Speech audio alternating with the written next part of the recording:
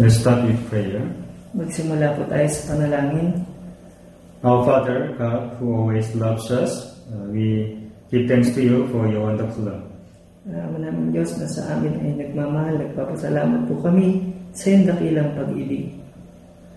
Thanks for giving us this opportunity to have fellowship by online. Kami nagpapasalamat na binigyan mo po ng pagkakataon upang magkaroon po kami ng fellowship online. Although we couldn't meet in person, we believe you will guide this retreat. Kahit di po kami magkatagpo ng personal, naniniwala po kami na gagabayin niyo po yung retreat na ito. Through this time, give us your words, what we need. Kaya sa oras na ito, ibigay mo po yung salita na aming kailangan. Please give us best way how should we live as a student Christian. Kaya ibigay mo po sa amin yung paraan bilang estudyanteng Kristiyano. We rely on you until the end. Kaya nagtitiwala po kami hanggang sa huli. We pray in Jesus' name. Ito po yung aming dalangin sa pangalan ni Jesus. Amen. Amen. Daniel chapter 1. Buksan po natin yung ating mga Biblia, Daniel chapter 1. Verse 17. Verse 17.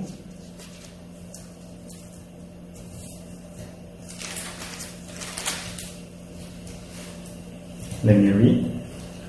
Tungkol sa apat na binatang ito, pinagkalooban sila ng Diyos ng kaalaman at katalinuhan sa lahat ng turo at karunungan.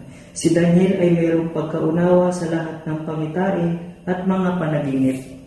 And verse 20. At sa verse 20 po, at sa bawat bagay tungkol sa karunungan at pangunawa ay inusisa ng hari sa kanila.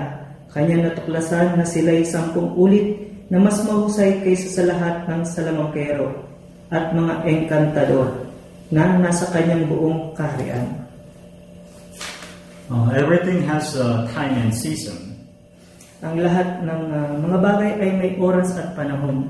If we miss the planting season, the crops for 1 year will be ruined, and if the harvest time is past, no fruit will be obtained. Kaya kung lalapasan natin yung oras ng pagtatanim, ang pananim sa loob ng 1 taon ay masisira, at kung hindi nakuha yung oras o yung panahon ng pag-aani, walang bunga na makukuha.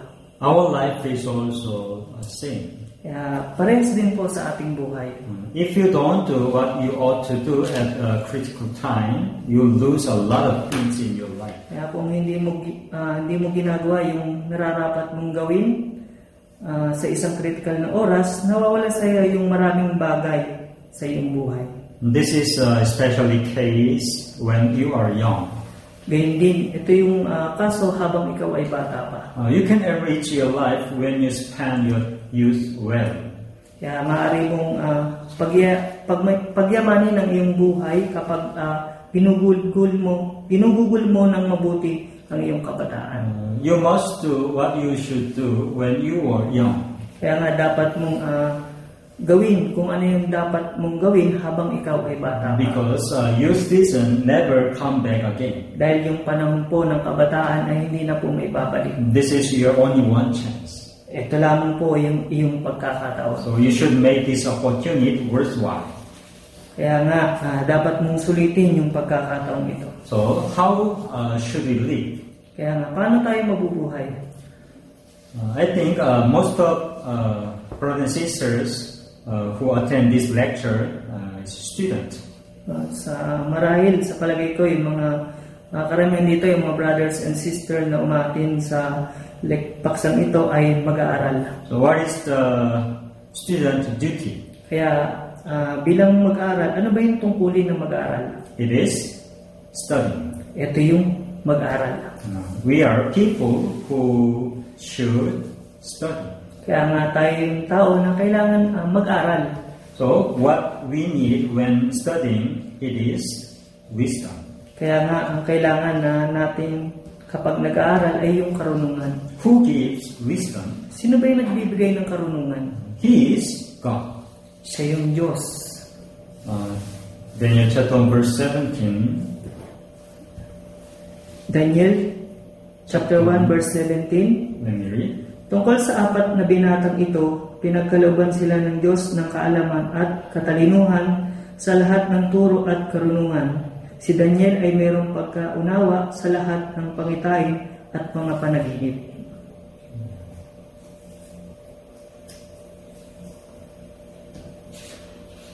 Pinagkalooban sila ng Diyos ng kaalaman at katalinuhan sa lahat ng turo. Yeah. He is God who gives wisdom. Siya yung Diyos na nagbibigay ng karunungan. If God does not give me wisdom, no matter how hard I try, it is in vain. Kaya kung hindi ako bibigyan ng Diyos ng karunungan, kahit na anong gawin kong pagsisikap, mauwi lang ito sa walang kabuluhan. So first of all, we must become people who are accepted by God. Una, kailangan tayo ay maging tao na katanggap-tanggap sa Diyos. Psalms number 127, Awit 127, verse 1. verse 1. Babasahin ko po. Malibang ang Panginoon ang magtayo ng bahay, ang mga nagtayo nito ay walang kabulong nagpapagod. Maliban ang Panginoon ang magbantay sa lungsod, ang bantay ay nagpupuyat ng walang kabuluhan. Maliban ang Panginoon ang magtayo ng bahay, ang mga nagtatayo nito ay walang kabuluhang nagpapagod. Yeah. A life without God is a life in vain. Kaya nga yung buhay na walang Diyos, ito yung buhay na walang kabuluhan. No matter how well I study, it is in vain if it has nothing to do with God. Kahit na gaano ako magsikap sa aking pag-aaral, lahat ng iyon ay mawawalan ng kabulan kung hindi ko gagawin yung kalooban ng Diyos. So here is something that many students find confusing.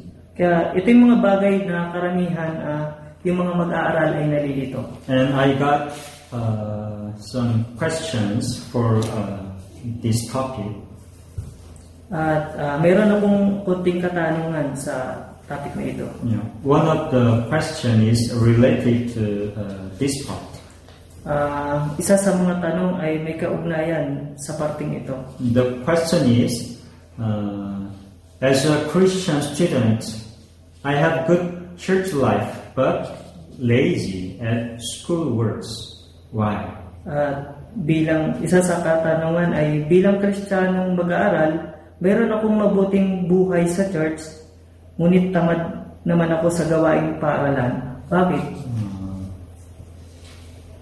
May I have a question? Is studying a faith life?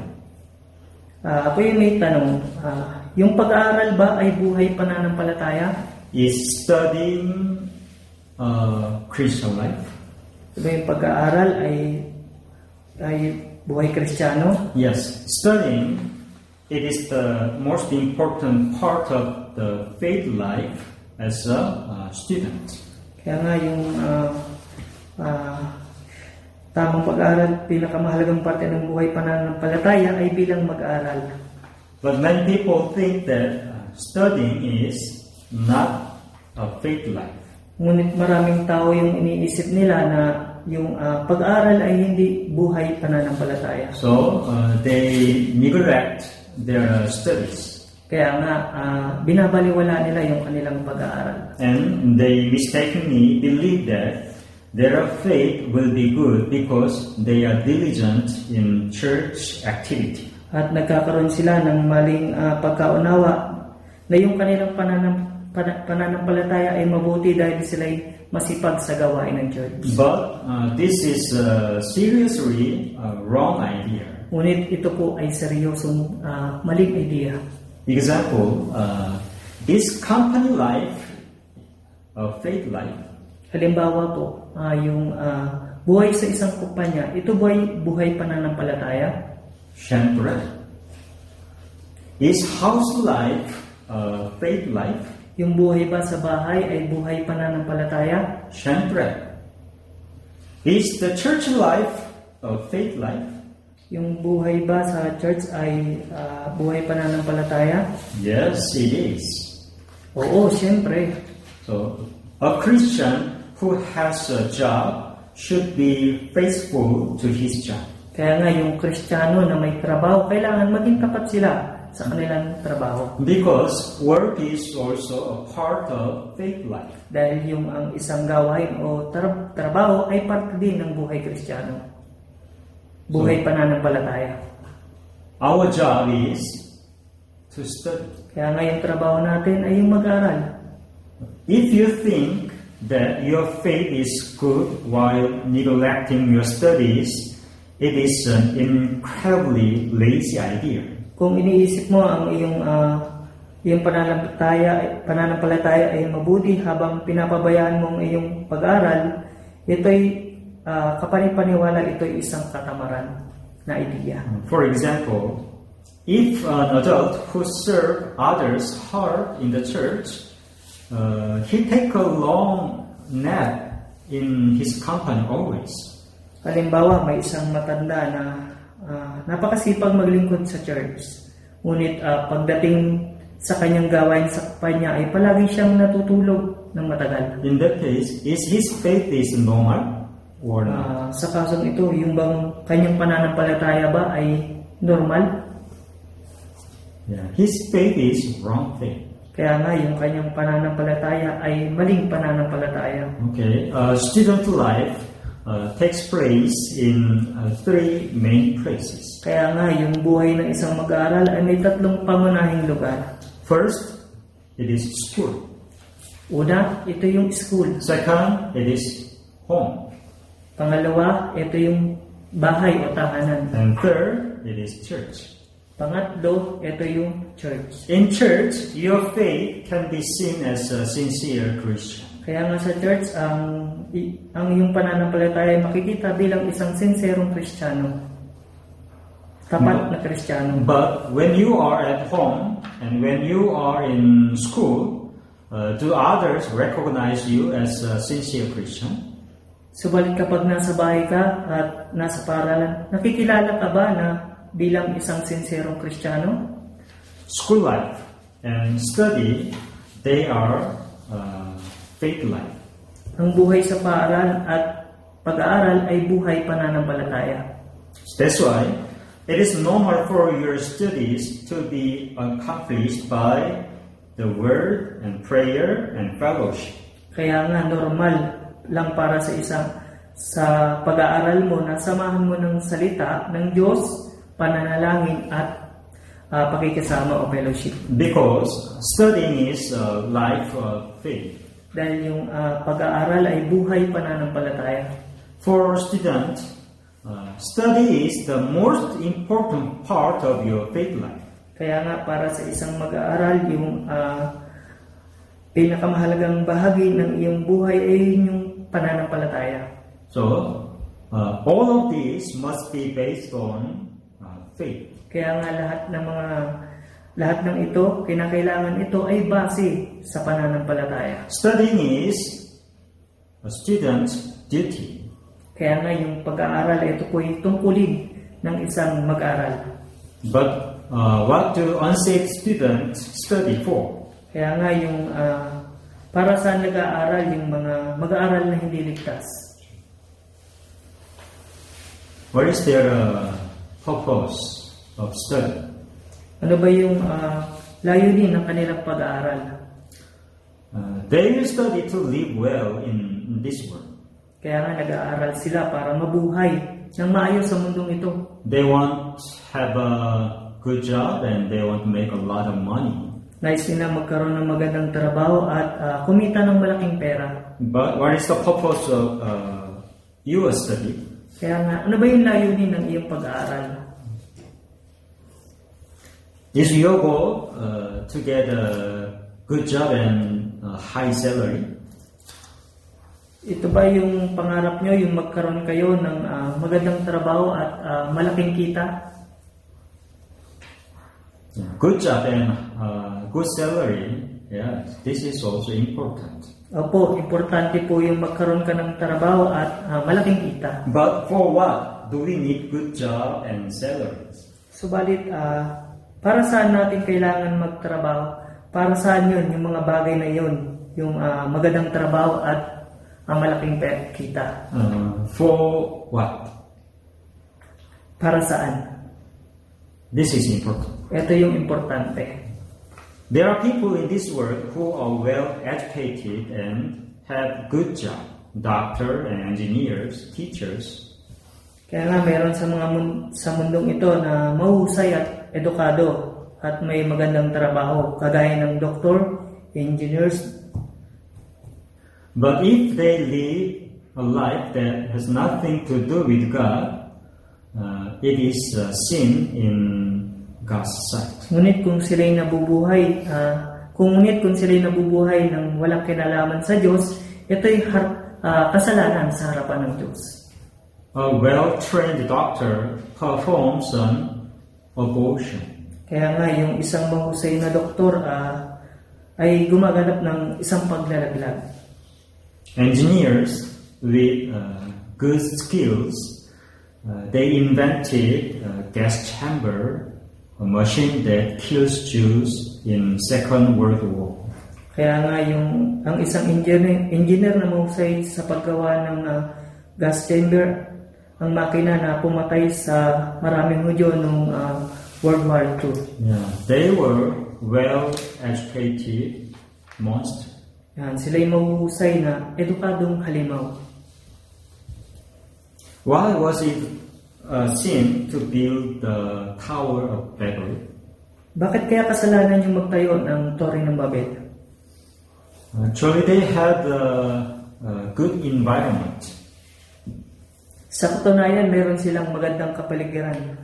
They had only one language. At nakakapagsilita sila ng isang wika. They invented bricks and they devised the skill of building house.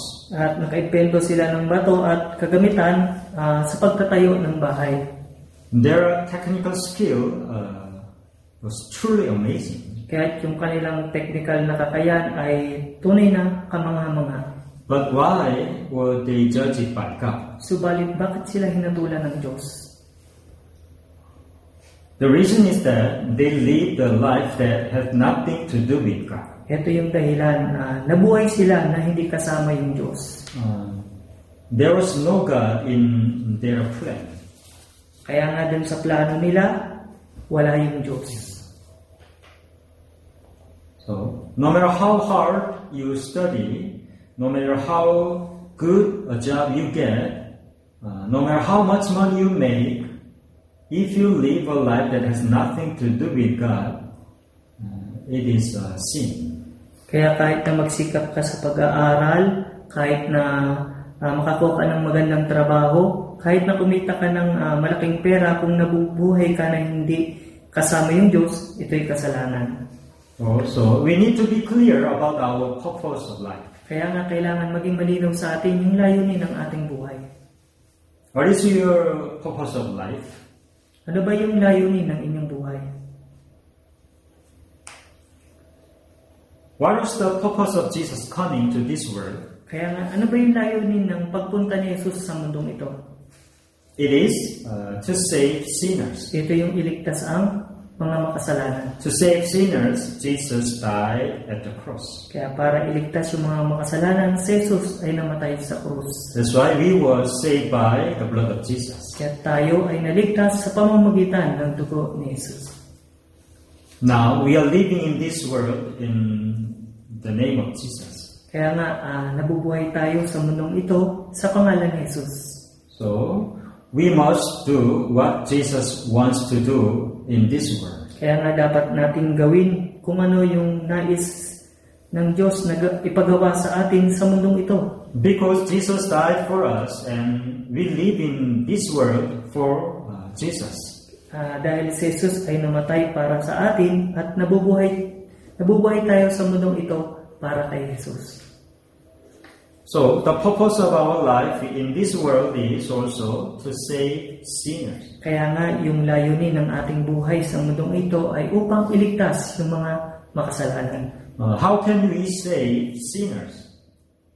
Paano natin maliligtas yung mga makasalanan? When we preach the gospel, sinners can be saved. Kaya nga kapag ipinangaral natin yung ebanghelyo, yung mga makasalanan ay naliligtas. This is the purpose of our life. Ito po yung purpose o yung layunin ng ating buhay.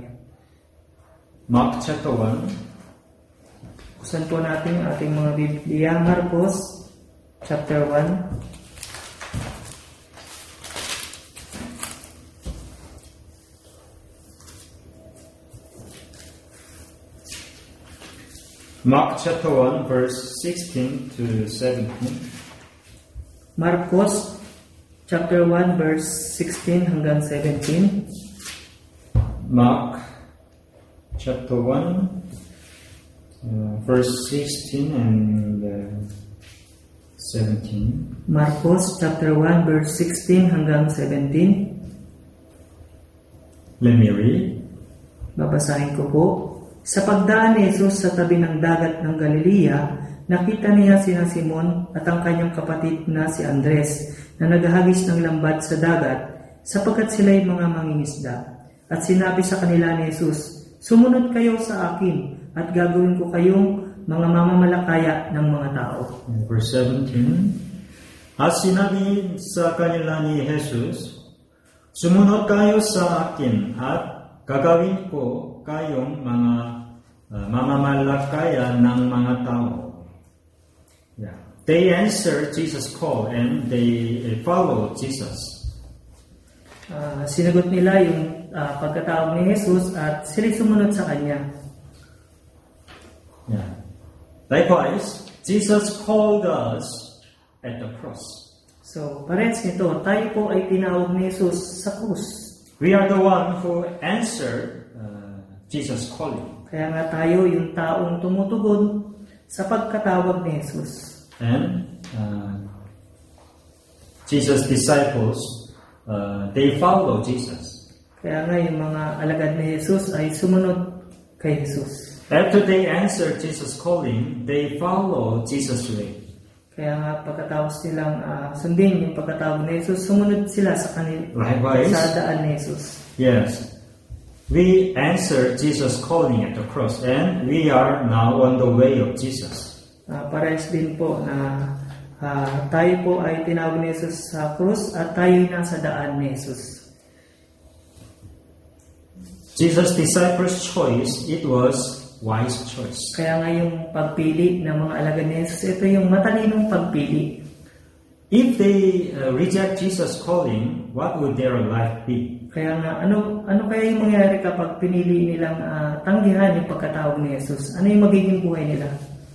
They may have been successful in this world as fishermen, but their lives would not have been recorded in the Bible.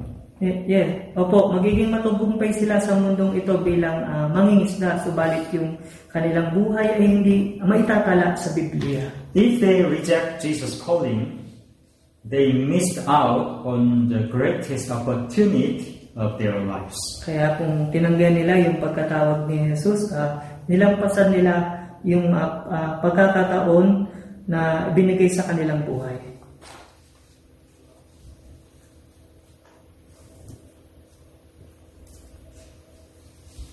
Many reject the Lord's call because of the lust of the flesh. Kaya nga maraming tumatanggi sa pagkatawag ni Jesus dahil sa mga pagnanasa ng kanilang laman. Yeah. Jesus called us at the cross. Kaya nga tinawag tayo ni Jesus sa krus. And our Lord will call you again. Kaya nga tayo ngayon ay tinatawag uli ng Panginoon. So when God called you again, you should be ready to answer His call. Kaya nga kapag tinawag ka ng Panginoon, dapat maging handa ka sa Kanyang pagtawag. When you are ready, God will use you for church. Kaya kapag ikay handa na, gagamitin ka ng Diyos sa church. Are you ready? Handa ka na ba? Example, some companies, they only hire the people who have graduated from the college. Halimbawa po, yung kumpanya, sila po ay kumukuha lamang ng taong nakapagtapos ng kolehiyo. There is a standard of their hire. Opo, yung pagkuha ng kumpanya ay mayroong standard. But Jesus called ordinary people. Subalit si Jesus, tumawag siya ng ordinaryong tao. Yeah. Jesus called even those without knowledge of this world to be disciples. Kaya nga tinawag ni Jesus maging yung mga walang kaalaman sa mundong ito, maging yung mga alagad. Then, Jesus can call us. Maaari na tawagin din po tayo ni Jesus. We are also ordinary people. Dahil tayo rin po ay ordinaryong tao.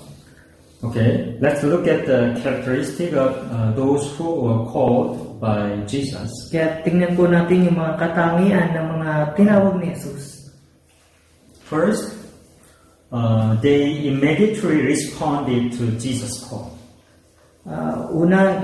Agad silang tumutugon sa pagtawag ni Jesus. When Jesus called them, they didn't hesitate. Kaya nga nung tinawag sila ni Jesus, hindi sila nag-alinlangan. Yeah. The Lord's calling includes a promise that the Lord will give His power. Kaya nga dun sa pagtawag ni Jesus, merong pangako na bibigyan ka ng Panginoon ng kapangyarihan. Although we lack many things, we must answer the Lord's call without hesitation. Kaya bagamat kulang tayo ng karunungan ng mga bagay sa mundong ito, dapat nating sagutin yung pagkatawag ni ang Panginoon na walang pag-aalinlangan. And the Lord give us the power. At yung Panginoon ay bibigyan tayo ng kapangyarihan. And the Lord will change us. At babaguhin tayo ng Panginoon. The Lord calls us to church. Kaya tayo ay tinawag ng Panginoon sa church. Can you hear Lord's calling? Naririnig niyo ba yung pagtawag ng Panginoon? What is His calling in church? Ano ba yung pagtawag ng Panginoon sa church? It is fellowship, words of God, and Bible seminar, and retreat. Ito yung fellowship, salita ng Diyos, Bible seminar, at sa mga retreat. This is the voice of Lord calling us. Ito yung tinig ng Panginoon na tumatawag sa atin. So when our Lord call you, you must answer immediately. Kaya kapag tinawag ka ng Panginoon, kinakailangan tumugon ka agad-agad. Without hesitation. Nang walang pag-aalinlangan. Example, today you have a fellowship in church. Halimbawa ngayon, meron fellowship sa church. You should not think this way, should I attend today or not? Kaya huwag kang mag-alinlangan na ikay a-attend ngayon o hindi. You must answer for His calling without hesitation. Kailangan sumagot ka sa kanyang pagtawag na walang pag-aalinlangan. And second, at pangalawa, they paid the price in order to follow Jesus. Binayaran nila yung halaga upang sundin si Jesus. Mark chapter 1. Marcos chapter 1.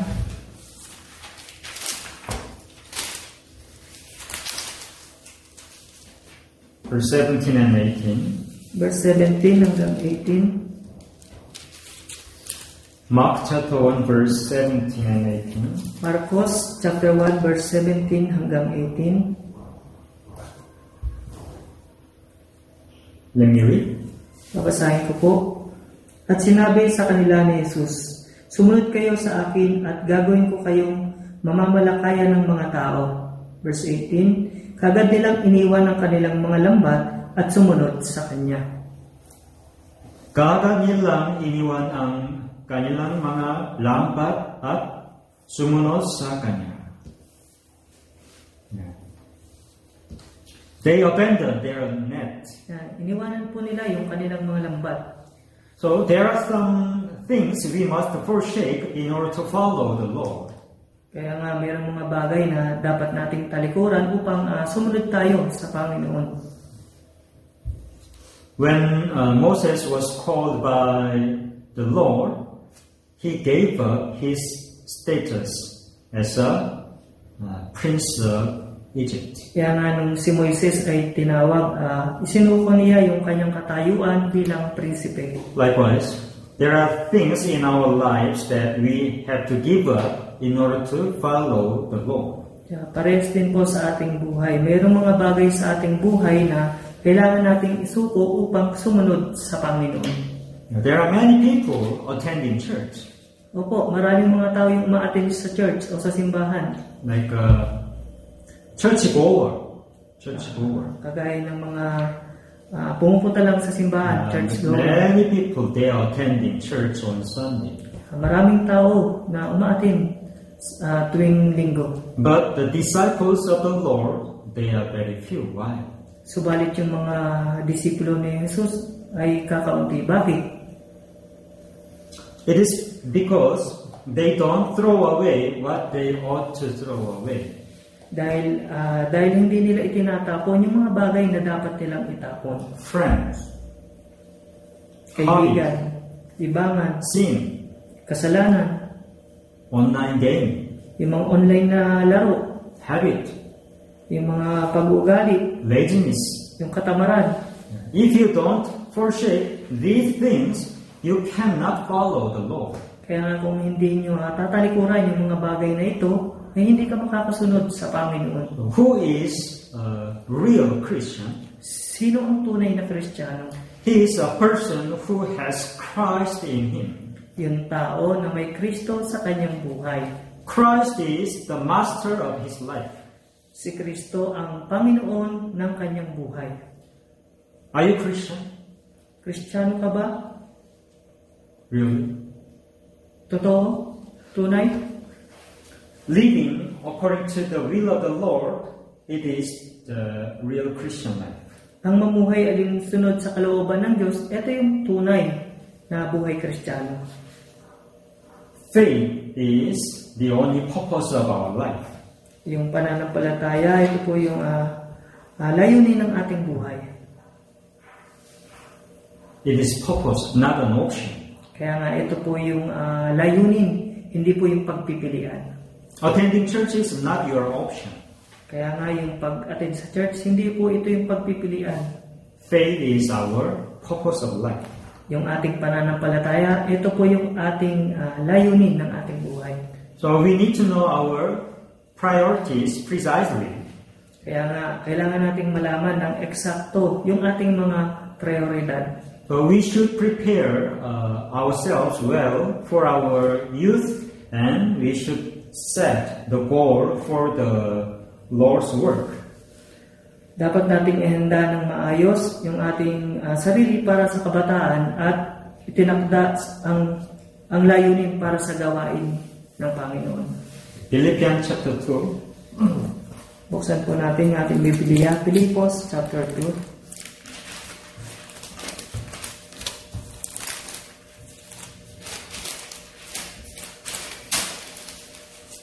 Philippians chapter 2. Filipos chapter 2. Verse 21 and 22. Verse 21 at verse 22.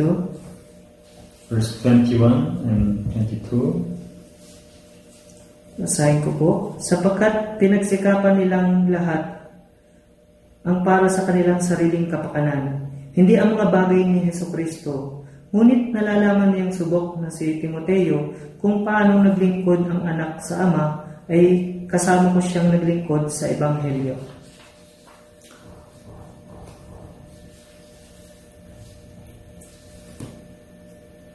Many people pursue their work. Kaya maraming tao yung nagsisikap sa kanilang mga trabaho. But Timothy labored for the gospel. Ngunit si Timoteo po ay naghihirap para sa Ebanghelyo. In this way, we must work hard for the gospel.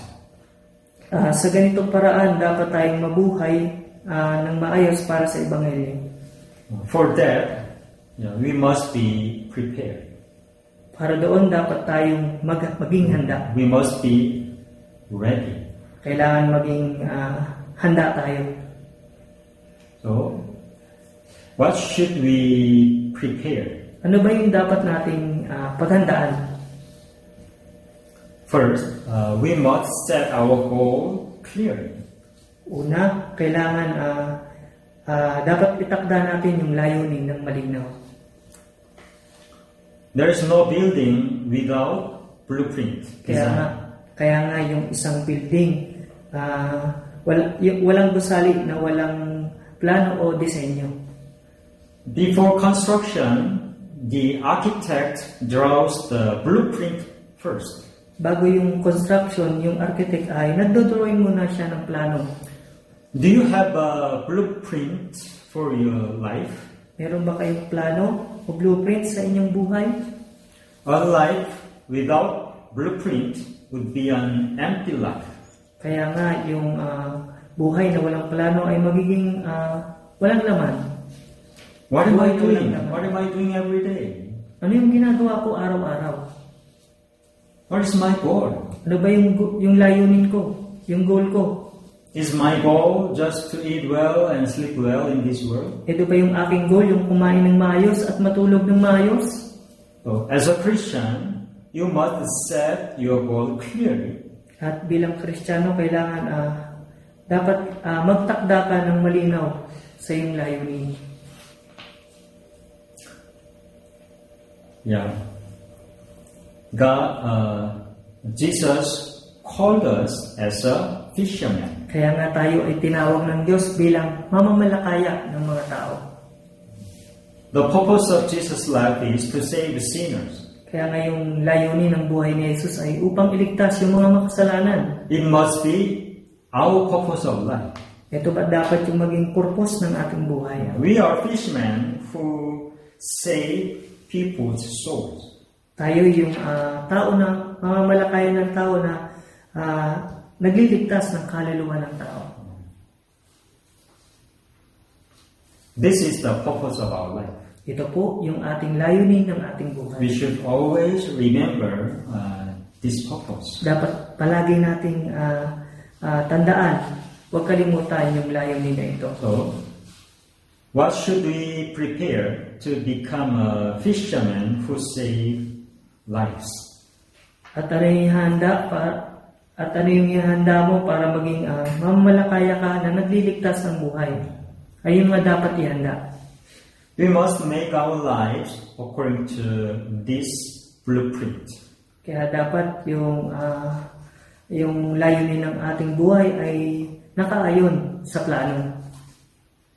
And you must make a plan for your future on this blueprint. At kailangan mong magplano para sa hinaharap sa pamamagitan ng blueprint o ng planong ito. There are many jobs in this world. Sa mundong ito, napakaraming trabaho. Yeah, there are many jobs, but some jobs we should not have. Maraming mga trabaho sa mundong ito, ngunit ilan sa mga ito ay hindi maari sa atin. We should not have a job that does not glorify God's name. Hindi dapat tayo kukuha ng trabaho na hindi makakapagbigay lugod sa kaluwalhatihan ng Diyos. In Genesis, Cain and Abel,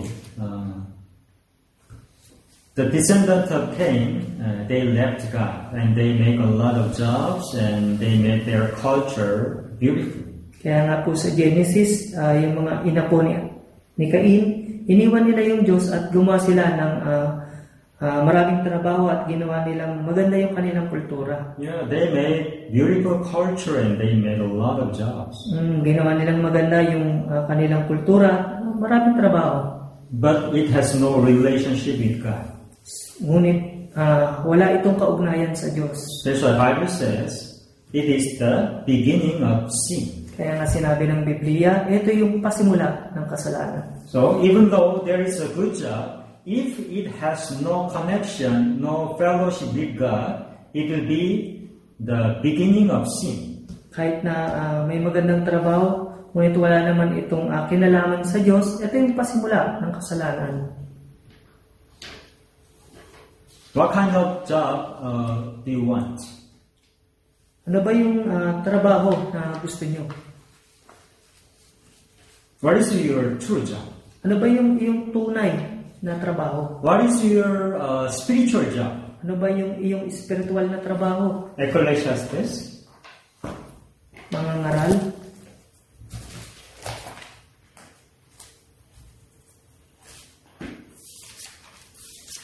Mangangaral? Ecclesiastes chapter 1, Ecclesiastes chapter 1, verse 1, 2, and 3. verse 1, 2 hanggang 3. Let me read. Babasahin ko po. Ang mga salita ng mga ngaral na anak ni David, hari sa Jerusalem. Walang kabuluhan ng mga walang kabuluhan, sabi ng mga ngaral.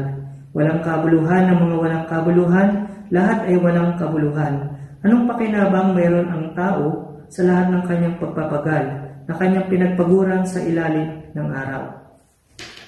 Do you know who said this verse? Kilala niyo ba yung nagsabi ng versikulong ito? He is King Solomon. Siya si Haring Solomon. He lived as a king for 40 years. Siya ay nabuhay bilang hari sa loob ng 40 taon. In his palace, everything was decorated by gold. Kaya nga sa kanyang kaharian o sa palasyo, ang lahat ng bagay ay napapalibutan ng ginto. King Solomon, he had big wealth, big power. Si Solomon, meron siyang malaking kayamanan at kapangyarihan. He did everything he wants to do, what he wants to eat and what he wants to have. Kaya ginagawa niya yung lahat ng mga bagay na gusto niya, kung ano yung gusto niyang gawin at kung ano yung nais niya na magkaroon siya. However, before death, he realized everything is in vain. Subalit na bago siya mamatay, naunawa niya na ang lahat ay walang kabuluhan. His job is King of Israel. Yung trabaho niya po ay hari ng Israel. This was really great job.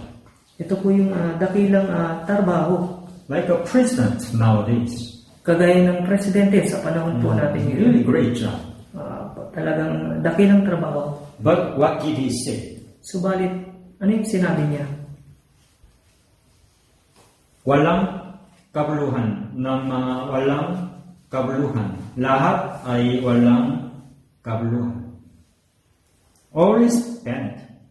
Lahat ay walang kabuluhan. So, what is the true happiness? Ano ba yung tunay na kasiyahan? Getting great job? Makakuha ng magandang trabaho? Hindi. Hindi po. The true happiness is to meet God. Ang tunay na kasiyahan, ito po yung makatagpo yung tunay na Diyos. The true happiness is born again as a children of God. Ang tunay na kasiyahan ay yung may panganak na muli bilang anak ng Diyos. The true happiness is to be saved by the grace of God. Ang tunay na kasiyahan yung naligtas sa pamamagitan ng biyaya ng Diyos. And he also confessed that I'm a preacher. At ipinahayag din niya na sabi niya siya ay mangangaral. Verse 1, the words of the preacher, the son of David, king in Jerusalem. Sinabi sa verse 1, ang salita ng mangangaral, anak ni David, hari ng Jerusalem.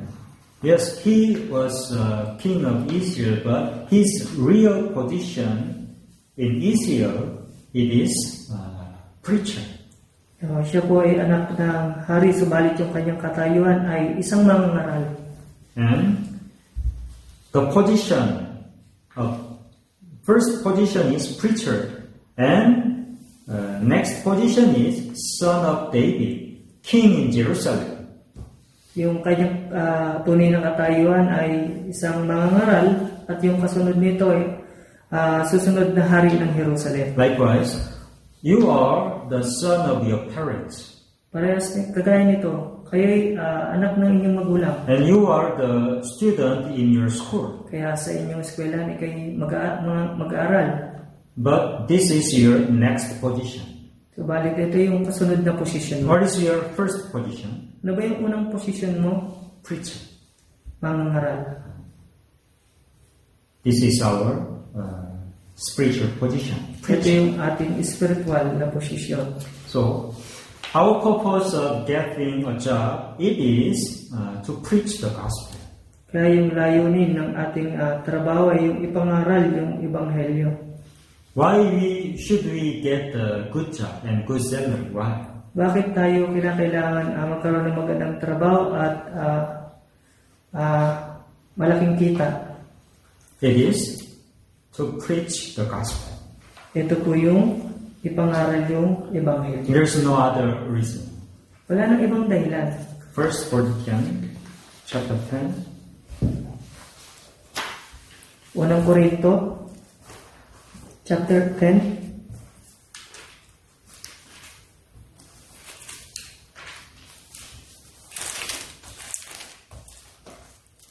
First Corinthians chapter 10, verse 31. Unang Korinto chapter 10 verse 31. Let me read. Basahin ko po. Kaya kung kayo man ay kumakain, umiinom, o ano man ang inyong ginagawa, gawin ninyo ang lahat sa kaluluwahati ng Diyos. Kaya kung kayo man ay kumakain, umiinom, o anuman ang inyong ginagawa, gawin ninyo ang lahat sa ikaluluwalhati ng Diyos. So, when you select a job, you must consider if the job can glorify God or not. Kaya nga, kung pipili kayo ng trabaho, kailangan isalang alam nyo, ito ba'y makapagbibigay lugod sa Panginoon o hindi? Okay. First, we must set our goal first. And second, it is training. So, kailangan iset muna natin yung ating goal. At pangalawa, ito yung pagsasanay. Training and sincerity. Yung pagsasanay at yung katapatan. Studying is student duty. Ang pag-aaral ay tungkulin ng isang mag-aaral. That's why we must study hard. Kaya nga, kinakailangan natin mag-aaral tayo ng mabuti. This is not something you study just to improve your grade. Hindi ito isang bagay na pinag-aralan mo upang mapabuti ang iyong marka. Why should we study hard? Bakit kinakailangan tayong mag-aral ng mabuti? To get a good score and upgrade? Upang makakuha ba ng mas mataas na marka? Through study, you must constantly train. Kaya nga sa pamamagitan ng pag-aaral, kinakailangan matutunan mo, masanay ka. Through study, you must learn patience. Kaya sa pamamagitan ng pag-aaral, kailangan matutunan yung pagtitiis. The goal of studying is not to get a good score, but to learn sincerity. Ang layunin ng pag-aaral ay di upang makakuha ng magandang marka o puntos, ngunit upang malaman iyong katapatan. Oh, I study 5 minutes, so I must get a rest 10 minutes. Ako'y nag-aral ng 5 minuto, kinakailangan magpahinga ako ng 10 minuto. This is a bad idea. Ito po yung maling idea. So, you must develop concentration through study. Dapat kang magkaroon ng concentration sa pamamagitan ng pag-aaral. Studying. Studying is something you do with your body, not your head. Ang pag-aaral ay isang bagay na ginagawa ng iyong katawan, hindi ng iyong ulo. Again, you must study with your body. Ulitin ko, kailangan mo mag-aral sa pamamagitan ng iyong katawan. So if you think like this way, I have bad memory, so that's why I cannot study well. Kaya kung iniisip mo, ako'y masama yung pag-iisip, kaya hindi ako makapag-aral ng mabuti. This is a wrong idea. Ito po yung maling idea. Because you must study with your body, not with your memory. Yan, kailangan kong mag-aral kayo sa pamamagitan ng iyong katawan, hindi ng iyong pag-iisip. So it is important to sit for a long time. Kaya mahalagang umupo ng mahabang oras. Our Bible seminar is around 2 hours per session. Kaya yung ating Bible seminar, maabot siya ng 2 oras sa bawat session. So sitting on chair 2 hours. Kaya This is also some kind of training. Kaya nga yung pag-upo ng 2 oras, ito po ay kabilang sa pagsasanay. Sitting long time, long hours. This is important. Kaya yung pag-upo ng mahabang oras, ito po ay importante. But watching cell phone YouTube video, this is not good. Kaya nga yung panonood sa mga video sa inyong cellphone ay hindi po maganda ito. If you watch the YouTube video continuously, it keeps you from you cannot focus on your study. Kaya kung manonood ka ng mga video, hindi ka makaka-focus sa iyong pag-aaral. And also, a child grew up with watching video YouTube on his cell phone. Since he was little boy, he has poor concentration. Kaya nga yung isang bata na lumaki na palagi nanonood ng video sa kanyang cellphone, wala nung siya'y maliit pa, so mahina yung kanyang mga kaisipan. He cannot concentrate for a long time. Kaya nga hindi siya makapag-isip, makapag-concentrate ng matagal. If you cannot focus on your study, you will not be able to focus on anything else. Kaya nga kung hindi ka magtutuon sa iyong pag-aaral, hindi ka rin makakatuon sa iba pang mga bagay. So the purpose of studying is to make patience. Kaya nga yung layunin ng pag-aaral ay pagiging matapat. So you must learn to be sincere through your study. Kaya dapat mong matutunan yung pagiging matapat sa pamamagitan ng pag-aaral. So as long as you are alive, you must live faithfully. Kaya nga habang ikaw ay nabubuhay, dapat kang mabuhay ng may katapatan. In particular, you should study English hard. Kaya nga sa particular, dapat mag-aral ka ng English na gusto. Not only English, but also some kinds of foreign language like Spanish, Chinese, like that. Hindi lang sa English, kagaya ng Spanish na lengguwahe. So if you are diligent, yes, you will be rich. Kaya nga kung ikay magiging masipag, yayaman ka, magiging mayaman ka. But if you try to live easily, your life will fall apart. Kaya nga kung susubukan mo na mabuhay sa madaling paraan, ang iyong buhay ay babagsak. You should not be lazy even if other people are lazy. Kaya nga kinakailangan, hindi ka dapat maging tamad kahit na yung ibang tao ay tamad. This is natural. Diligent people, they will be wealthy. So, natural lang po na yung taong masipag, sila yung yumayaman. And lazy people, they will be poor. Kaya yung tamad na tao ay maghihirap, higing mahirap. Yeah, he runs out of life. Hinahabol nila yung kanyang buhay. He gets harder day by day. Kaya nahirapan sila araw-araw.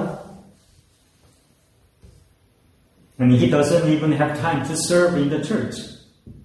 Hindi wala nga silang oras para maglingkod sa church o simbahan. Where should you start in planning your life? Saan ka dapat magsimula sa pagpaplano ng iyong buhay? The starting point is when you are young. Ang panimulang ito ay yung habang panahon ng nasa kabataan pa. Sincerity should be ingrained in your body when you are young. Yung katapatan ay dapat na nakatanim sa iyong katawan habang ikaw ay bata pa.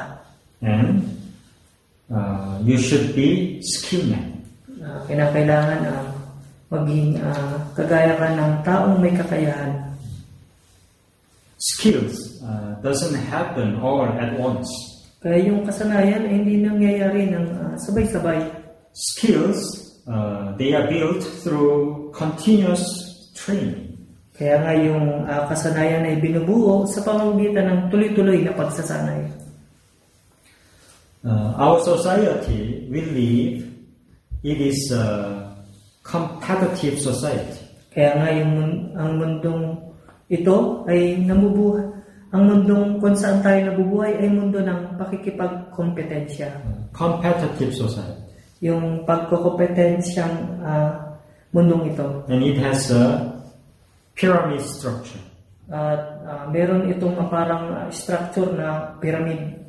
The lowest position, it is occupied by many ordinary people. Kaya yung mababang katayuan, ito po yung puno ng maraming tao, mababang tao. So, being at the bottom of society, it means that there are many people who can do what I can. Ang maging mababa sa lipunang ito ay yung nangangahulugan na maraming tao yung maaring gawin yung kaya ko. Like a helper in rice field. Kagaya ng helper sa rice mill. Although I didn't work at the rice field, there are many people who can do in the rice field, who can work in the rice field. Kahit na ako hindi magtrabaho dun sa rice field, makakagawa nito. It doesn't mean the farmer is not good job. It doesn't mean. Hindi ibig sabihin Just an example. Hindi ibig sabihin na yung magsasaka ay hindi magandang trabaho. Yeah. So being at the bottom of society, it means there are many people who can do what I can. Kaya yung maging mababa sa lipunan ito, ibig sabihin ito yung maraming tao na maaring gawin yung kaya ko. This is what I'm not worthy in. Ito yung hindi ko sulit o matanggap. Because other people are good at what I can do. Dahil yung ibang mga tao ay magaling sa mga magagawa ko. Magiging magaling sa magagawa ko. However, if we study hard and go up to the top of the pyramid structure, there are fewer people who can do what I can do. Ganun pa man kung magpupursige tayo na maabot yung taas ng struktura ng pyramid, kakaunti lang yung mga tao na kayang gawin yung mga kaya kong gawin. When we achieve that, when we go up on the top of the pyramid structure of our society, we not only improve our quality of life, but we also have freedom to live a faith life. Kapag ginawa natin iyon, hindi lang natin mapabuti yung kalagayan ng ating buhay, kundi magkakaroon din tayo ng kalayaan na mabuhay para sa ating buhay pananampalataya. However, if you are at the bottom of the social structure, you will suffer from work and you will not be able to live your faith life. Ngayon pa man, kapag kayo ay nasa ilalim ng mundo ng strukturang ito, nakakaranas kayo ng kahirapan para sa pagtatrabaho at hindi ninyo magagawang mabuhay para sa pananampalataya. You must work from at dawn until late night. Kaya kailangan nyo magtrabaho sa umaga hanggang sa hating gabi. Yeah, you must work long hours. Kaya kailangan nyo magtrabaho ng napakahabang oras. And when you get home from work, you can't do anything because you are too tired. At kapag kayo ay umuwi sa inyong bahay, galing sa inyong trabaho, hindi na kayo makakagawa ng anumang bagay dahil kayo pagod na. In other words, you don't have time to live your faith life and you don't have time to evangelize. Sa madaling salita, hindi niyo magagawang mabuhay para sa inyong buhay pananampalataya at wala kayong oras para ipangaral yung ebanghelyo. But if you go up to the top of the pyramid structure of our society, and if you get a good job, good salary, yes, you only work 8 hours and you can take care of your own families. Ngunit kung tataas ka sa pyramid at makuha yung magandang trabaho, magtatrabaho lang kayo ng 8 oras at maalagan pa ninyo yung inyong pamilya. Yeah, you only work 8 hours. Yung inyong trabaho ay 8 hours lang, 8 oras. You are free to use the remaining 16 hours. Kaya may libre kayo na kayong 16 na oras para gamitin. But if you don't have any skill, just a bottom level, you must work more than 12 hours. Ngunit kung wala kayong kakayahan, kailangan ninyong magtrabaho ng higit sa 12 oras. Then you have no free time. Kaya nga wala na kayong libreng oras. It means you cannot attend church. Ibig sabihin, hindi na kayo makaka-attend sa church. And your life becomes hard and exhausting. Kaya nga, yung inyong buhay ay magiging mahirap at nakakapagod. So the purpose of studying hard and getting a good job is for the glory of God. Ang layunin ng pag-aaral natin ng mabuti ay makakuha ng magandang trabaho para sa kaluwalhatian ng Diyos. It is for your faith life. Ito'y para sa inyong buhay pananampalataya. For the glory of God. Para sa kaluwalhatian ng Diyos. It is not just about money. Hindi ito lang patungkol sa pera. Why should we get the good skill? Bakit tayo nagkaroon ng magandang kakayahan? For your faith life and glory of God. Para sa inyong buhay pananampalataya at sa kaluwalhatian ng Diyos. And you must be a person skilled in the Bible. Kailangan mong maging tao na may kasanayan sa Biblia.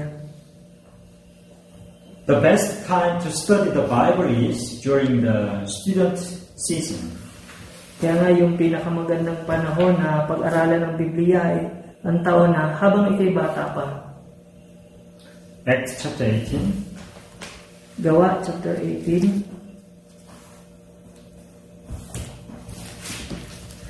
Mga Gawa chapter 18.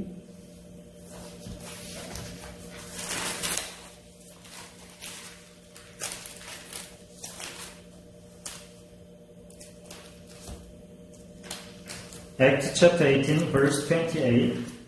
Gawa chapter 18 verse 28.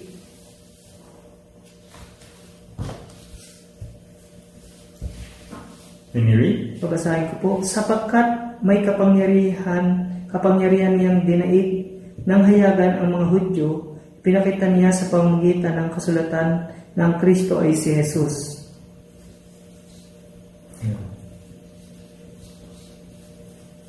Apollos, he studied the Bible from an early age. Kaya nga si Apollos, siya ay nag-aral ng Biblia nung siya'y bata pa. So he testified before the Jews in detail about Jesus through the Bible. Kaya nga nagpatotoo siya bago ang mga Hudyo ng detalyado tungkol kay Jesus. Hindi siya sumigaw. Likewise, you must can talk with your friend with your Bible. Kaya nga kailangan makipag-usap ka sa iyong kaibigan sa pamamagitan ng Biblia. Yeah, your friend has many questions about Creator God. Opo, yung kaibigan ay maraming katanungan sa lumikhang Diyos. So how can you answer about that question? So, paano na niyo masasagot yung kanyang katanungan? Through the Bible. Sa pamamagitan ng Biblia. Yeah. Apollos, he testified through Bible. He was not screaming, shouting, just he said through the Bible. Si Apollos ay nag-aral ng Biblia nung siya bata pa, pero hindi siya sumigaw. Yes. He accurately delivered the fact that Jesus is Christ through the Bible. Kaya nga, pinatutunan siya na si Jesus yung Kristo sa pamamagitan ng Biblia. So naipahayag niya yung katotohanan na si Jesus yung Kristo sa Biblia. Now we need many Lord's workers in Philippines. Kaya nga kailangan natin magkaroon ng maraming manggagawa ng Panginoon dito sa Pilipinas. Who will do it? Sino yung gagawa nito? You must do it. Ikaw dapat yung gumawa nito. With the systematic knowledge of the Bible, you must be able to testify that Jesus is Christ. Kahit sa pamamagitan ng pamamaraan ng karunungan ng Biblia, kailangan natin magpatotoo na si Jesus ang Kristo. Moses wrote 5 books of the Bible. Si Moises, naisulat po niya yung 5 aklat sa Biblia. Was Moses ignorant? Si Moises ba ay ignorante? Hindi. Hindi. He learned all the science of Egypt. Natuto siya sa lahat ng agham sa Egypto. Apostle Paul wrote 14 books of the Bible. Si Apostol Pablo po ay sinulat niya yung 14 na aklat sa Biblia. Yes, Apostle Paul had a lot of knowledge. At si Apostol Pablo po ay maraming kaalaman. When Paul presented himself to God, God used him preciously. Kaya nga nung inandog ni Apostol Pablo yung kanyang sarili, ginamit siya ng Diyos. So as a Christian student, we must become proficient in the Bible. Kaya nga bilang Kristiyano na mag-aaral, kailangan po natin magsanay tayo sa Biblia.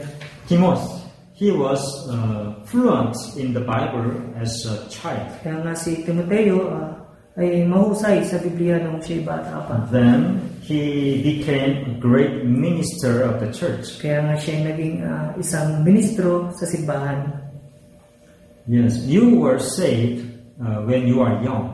Tayo ay naligtas nung tayo bata pa, nasa kabataan. I think there is God's plan for you. Sa palagay ko, mayroong plano yung Diyos para sa iyo. Why did God save you when you are young, student season? Kaya bakit ka iniligtas ng Diyos sa panahon ng iyong kabataan? I think there is God's plan. Sa palagay ko, mayroong plano yung Diyos. Being saved when you are young is a great opportunity God has given to you. Kaya yung nung maligtas ka nung nasa kabataan, ito yung dakilang pagkakataon na ibinigay ng Diyos. You must catch this great opportunity. Dapat huwag mong sayangin o palampasin yung pagkakataon ito. So studying is training. Kaya nga yung pag-aaral, ito po ay pagsasanay.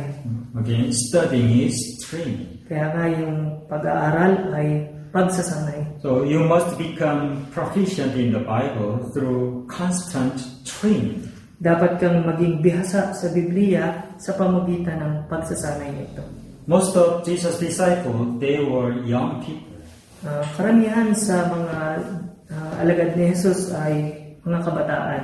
Through disciples, through them, the gospel was spread throughout the world. Kaya nga, sa pamamagitan nila, sa pamamagitan ng mga alagad, ang ebanghelyo ay kumalat sa buong mundo.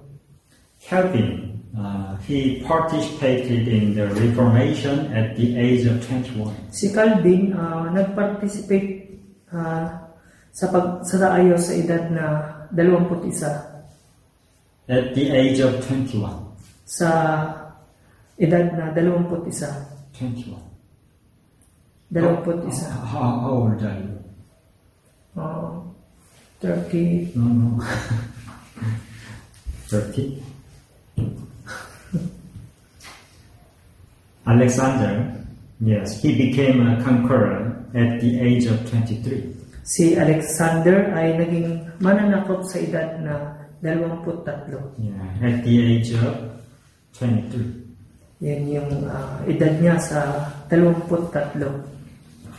And Newton, he discovered gravity at the age of 24. Gravity. Kaya si Isaac Newton, na-discover niya yung law of gravity sa edad na 24. At the age of 24. Yung edad niya yung 24 na taon. Spurgeon, he has been preaching since the age of 16. Si Spurgeon ay nangaral sa edad na 16 na taon. Since the age of 16. Sa edad na 16 na taon. Napoleon, he conquered Italy at the age of 27. Si Napoleon naman ay nasakop ang Italy sa edad ng 27. Jesus saved sinners at the age of 33.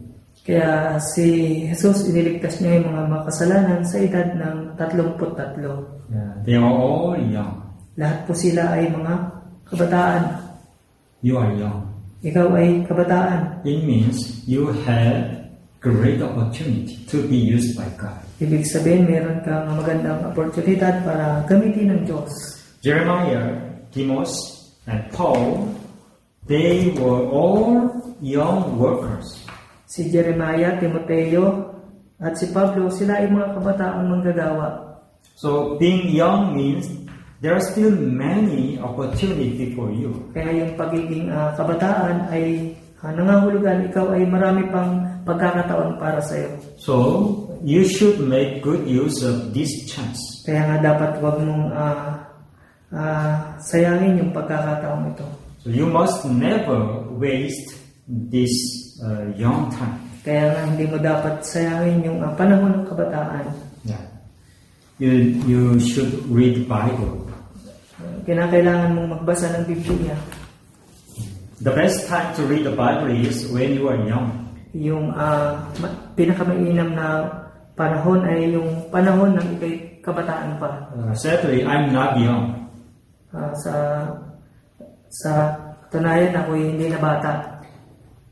Although I read the Bible, kahit na nagbabasa ako ng Biblia, I forgot easily. Madali ko na lang makalimutan. My memory is not like before. Kaya yung aking pag-iisip o yung memory hindi na kagaya ng dati. So, but you are young. This is the best time to read and study the Bible. Subalit kayo'y kabataan, kaya ito yung best para magbasa ng Biblia. The Bible verse that I still remember is when I read when I was young. Yung aking nabasa na naalalang Bible verse, ito yung ako'y kabataan pa. Anyone can start. Kahit sino maaaring magsimula. But not all are achieved. Ngunit hindi lahat ay nagtatagumpay. Many people, they can start from the starting line. Kaya maraming mga tao yun na nagsisimula. But many people, they give up on the halfway. Ngunit yung mga karamihan ng tao ay sumusuko sila sa kalagitnaan. Obviously, there are difficulties in the process. Kaya malinaw na yung mga paghihirap nila ay sa kanilang paglago. You must overcome these difficulties. Kaya kailangan mapagtagumpayan mo yung mga kahirapang ito. He who overcomes difficulties succeed. Kaya ngayon sino man na malampasan yung mga kahirapang ito, sila yung magtatagumpay. Yes, we are born again Christian. Tayo ay mga born again Christian. So we have the same purpose of life. Kaya nga meron tayong parehong layunin ng ating We buhay. are living in this world to save lost souls. Kaya nga tayo ay nabubuhay sa mundong ito upang iligtas yung mga nawawalang kaluluwa. We are fishermen who save people's soul. Tayo yung mga mamamalakayan ng tao na nagliligtas ng kaluluwa ng tao. Wherever you are, you must always remember this purpose. Kaya nga, kahit nasan ka man, kailangan mo laging tandaan yung iyong layunin. Then, Purpose na ito. Then God will do great things through you. At yung Diyos ay gagawa ng dakilang bagay sa pamagitan mo. You are the starting point of the church. Ikaw ay nasa panimula ng punto ng simbahan ito. In Genesis, God began the work of faith through one man, Abraham. Kaya nga sinimulan ng Diyos yung gawa ng pananampalataya sa pamagitan ng isang tao. Ito si Abraham. Likewise, God will begin the history of the church through you. Parehas nito. Sisimulan ng Diyos yung kasaysayan ng church sa pamamagitan mo. Okay, and let's consider about the question. At pag-isipan naman po natin yung mga katanungan. Question 1 is, as a Christian student, I have good church life but lazy at schoolwork. Why? Yung unang katanungan ay yung bilang isang Kristiyano na mag-aaral, mayroon akong mabuting buhay sa church, ngunit tamad ako sa gawain ng paaralan. Bakit? Question 2, what is the best way to do if I'm going to deliver the words of God for the person to be saved? Kaya yung pangalawang katanungan, ano yung pinakamainam na paraan na magagawa ko upang maibahagi ko yung salita ng Diyos para maligtas yung mga tao? And question 3, when inviting someone to a Bible seminar, what are the steps to invite them? Kaya nga, pangatlong katanungan, kapag nag-aanyaya ang isang tao sa Bible seminar, ano ba yung hakbang para makakapag-anyaya sila? Question 4, do students need to give tithe and offering? Yung pang-apat naman na katanungan, kailangan ba na magbigay ng ikapu at handog yung isang mag-aaral? Question 1 has been answered. Kaya yung kasagutan sa number 1 ay may sagot. And question 2, what is the best way to do if I'm going to deliver the words of God for the person to be saved? Ano yung pinakamainam na paraan para maibahagi ko yung salita ng Diyos para maligtas yung mga tao? Evangelism is through life, not through word. Yung pangangaral po ng Ebanghelyo sa pamamagitan ng buhay, hindi sa salita. As a student, you must show your sincerity to unbelievers. Kaya bilang isang mag-aaral, kailangan maipakita mo yung isang katapatan sa mga hindi mananampalataya. If you are lazy to your study, it is very hard to evangelize to your friend. Kaya nga kung tamad ka sa pag-aaral, mahirap na ma-evangelize ang iyong kaibigan. And it is difficult to evangelize if you use only comfortable way. Kaya nga napakahirap pag-evangelize kung gagamitin mo yung mga komportableng pamamaraan. So again, it is difficult to evangelize without sacrifice and suffering. Ulitin ko, mahirap ba na mangaral ng walang sakripisyo at pagdurusa? Then think about what you sacrifice to evangelize. Kaya nga pag-isipan ninyo kung ano yung sakripisyo ninyo para sa pangangaral. Jesus took up the cross to save sinners. Kaya nga si Jesus, kinuha niya yung krus para iligtas yung mga makasalanan. So what are you sacrificing to evangelize your friend? So ano yung sakripisyo para ma-evangelize, maibitahan nyo yung inyong mga kaibigan? So without sacrifice and hardship, we cannot deliver the gospel. Kaya kung walang kahirapan at pagsasakripisyo, hindi po natin may liligtas yung ibang mga tao. And I hope each of you think about what you must sacrifice for evangelism. Kaya umaasa ako na ang bawat isa sa inyo ay magkaroon ng pag-iisip kung ano yung dapat na isakripisyo para sa pangangaral ng Ebanghelyo. And question 3. When inviting someone to a Bible seminar, what are 2 steps to invite them? At yung tanong tungkol sa pangatlong katanungan, kapag nag-imbita sa Bible seminar, ano yung mga hakbang na dapat gawin? It seems to depend on the circumstance of the target you are evangelizing. Marahil ito'y nakadepende ito sa kalagayan ng yung mga nais niyong imbitahan. However, there is something we need to be careful about in this part. Kaya ganun pa man, may mga bagay na kailangan tayong maging maingat tungkol sa bagay na ito. A certain brother or sister brought their friends to a Bible seminar. May mga brothers and sisters na nagdadala sila ng kaibigan sa Bible seminar. But their friends, they don't know why they came here. Subalit yung mga kaibigan nila, hindi nila alam bakit sila nandun.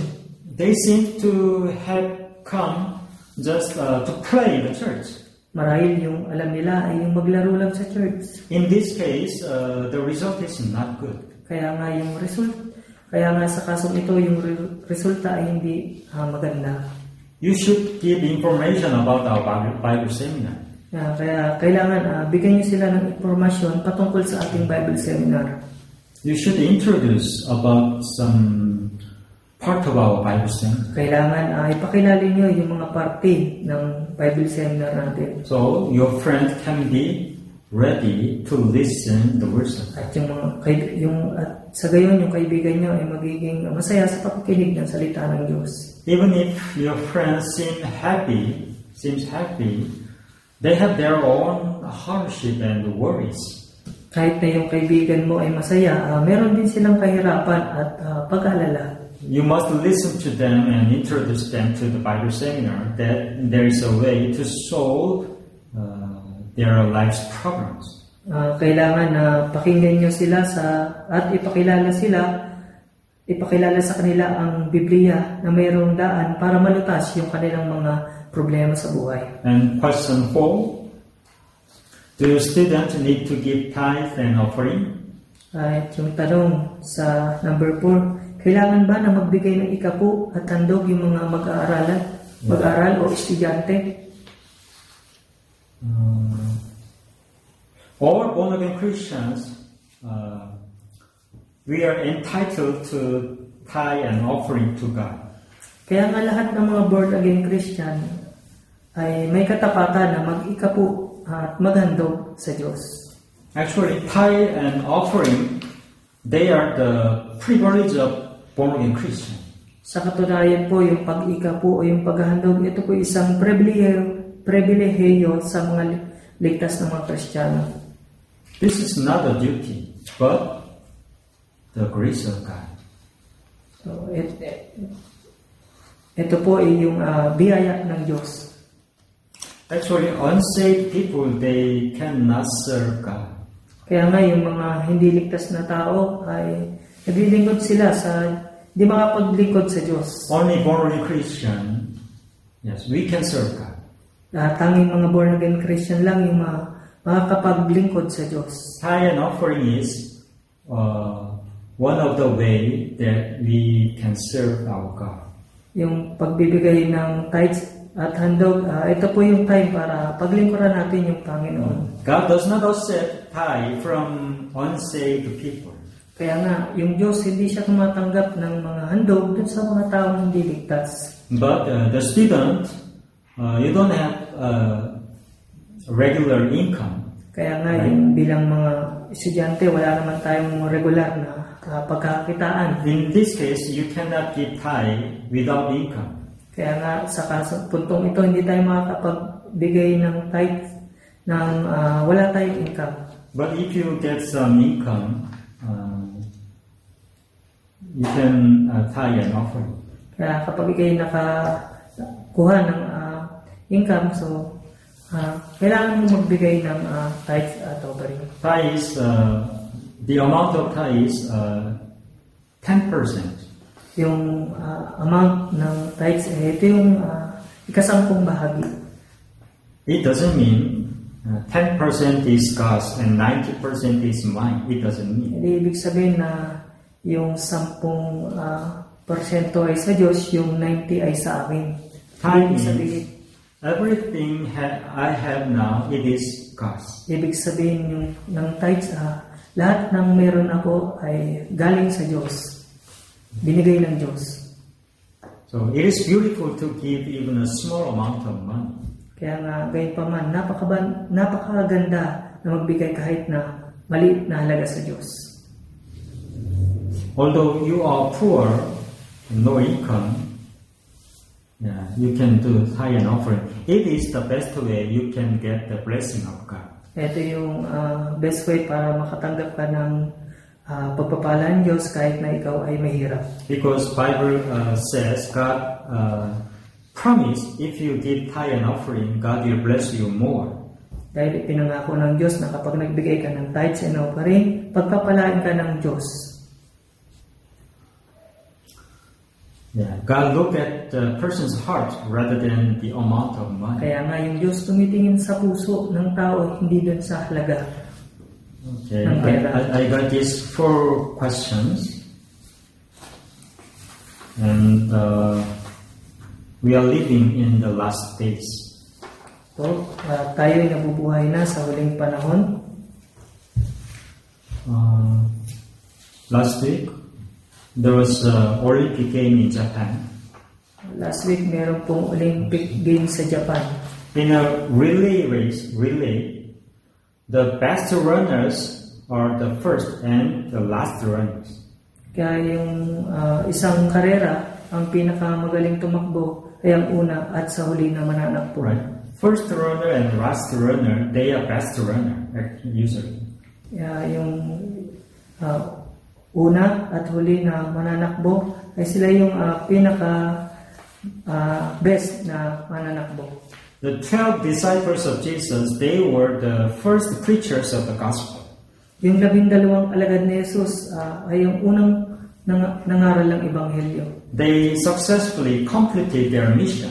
Kaya matagumpay nilang nagawa yung kanilang mission. Yes, they were the first runner of the gospel. Tayo ay huling mananakbo para sa ebanghelyo. And now we are the last runner of the gospel. Tayo ay huling mananakbo para sa ebanghelyo. So as the last preachers of the gospel, last runner, we must preach the gospel without regret. At bilang mga huli na mga ngaral o mananakbo ng ebanghelyo, dapat nating ipangaral ang ebanghelyo na walang pag-aalinlangan. This is the most important mission God has given us. Ito yung mahalagang misyon na ibinigay ng Diyos para sa atin. And God will always remember and repay you for the pure love you have for the Lord when you are young. At ang Diyos ay laging alalahanin at gagantihan ka para sa yung purong pagmamahal na binigay mo para sa Panginoon nung ikay bata pa. The reason God used Moses and Paul so preciously, it was because they were ready. Ang dahilan kung bakit ginamit ng Diyos ng mahalaga si Apostol Pablo ay dahil siya'y handa na. If you study with a vision to live for the glory of God, God will use you preciously. Kaya nga kung mag-aaral ka ng may kasamang pangitain na mabuhay para sa Panginoon, gagamitin ka ng Panginoon. Yes. Gagamitin ka ng Diyos sa pinakamahalaga. So, let's have a goal for the glory of God. Dapat tayo magkaroon ng layunin para sa kaluwalhatian ng Diyos. God will reward you with eternal glory. At gagantipalaan ka ng Diyos ng walang hanggang gantimpala. Okay, let's pray together. Manalangin po tayo. Our Father, who always loves us, thanks for giving us this great opportunity to learn your word. Maraming Diyos, maraming salamat po sa pagkakataon na binigay niyo po kami upang mag-aral ng iyong salita. Thanks for saving us from eternal destruction by the blood of Jesus. Salamat po sa pagliligtas sa walang hanggang pagkawasak sa pamamagitan ng dugo ni Jesus. Thanks for making us your children by your grace. Salamat po sa ginawa mo po kaming anak sa pamamagitan ng iyong biyaya. Now we are living in this world in the name of Jesus. Ngayon po ay nabubuhay po kami sa mundong ito sa pangalan ni Jesus. Please guide us to be used by God. Protektahan po kami at gabayan upang gamitin ng Panginoon. There are many temptations around us. Sa paligid po namin ay maraming tukso. Please protect us from all kinds of temptations so that we can be used by God. Precious. Gabayan niyo po kami sa maraming panunuksong ito upang sa gayon ay gamitin po kami ng Diyos sa napakahalaga. We pray in the name of Jesus who always loves us. Ito po yung aming dalangin sa pangalan ni Jesus na palaging sa amin nagmamahal. Amen. Amen.